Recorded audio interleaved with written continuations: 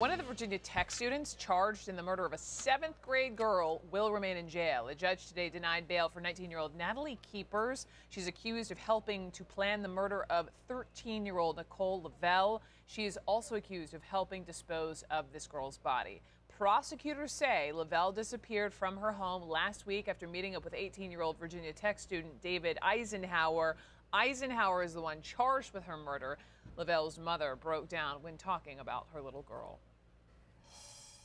Coley had a passion for pandas, music, dancing, dreamed of being on American Idol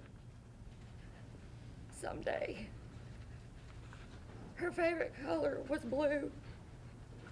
Nicole was a very lovable person. Nicole touched many people throughout her short life.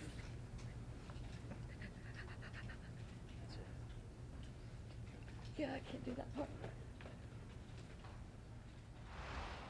Oh, that mother. Martin Savidge is following this one for us today. And with regard to what happened in court, what happened?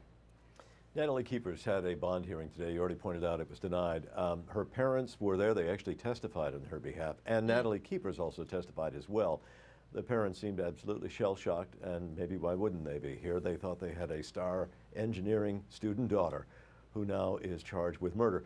The state attorney outlined sort of what Keepers' involvement was here. And initially, I think people were thinking, well, maybe somehow this student got pulled into this. No, the prosecution says Natalie Keepers is in this murder up to her neck in the death of this 13-year-old little girl.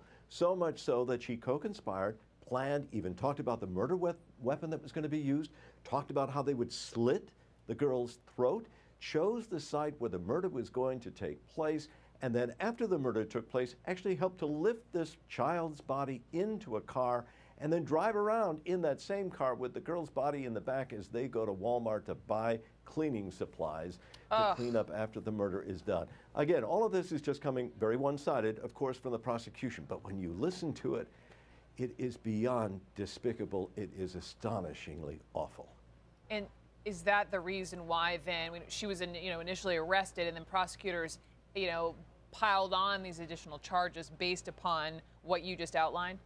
Apparently, once authorities came to her, and they did, they came to her literally in the middle of the night and pretty much said, we're on to you here.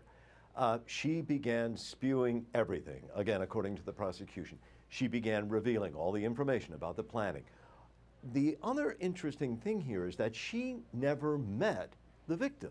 She was apparently instrumental in this victim's death and also the handling of the disposal of the body, but she never actually met her, which in kind of a sick way is really bizarre.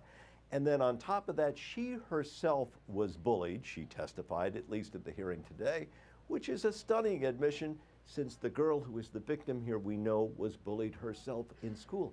How does this happen? How does promising young Virginia Tech students come together in a murder as they have been accused?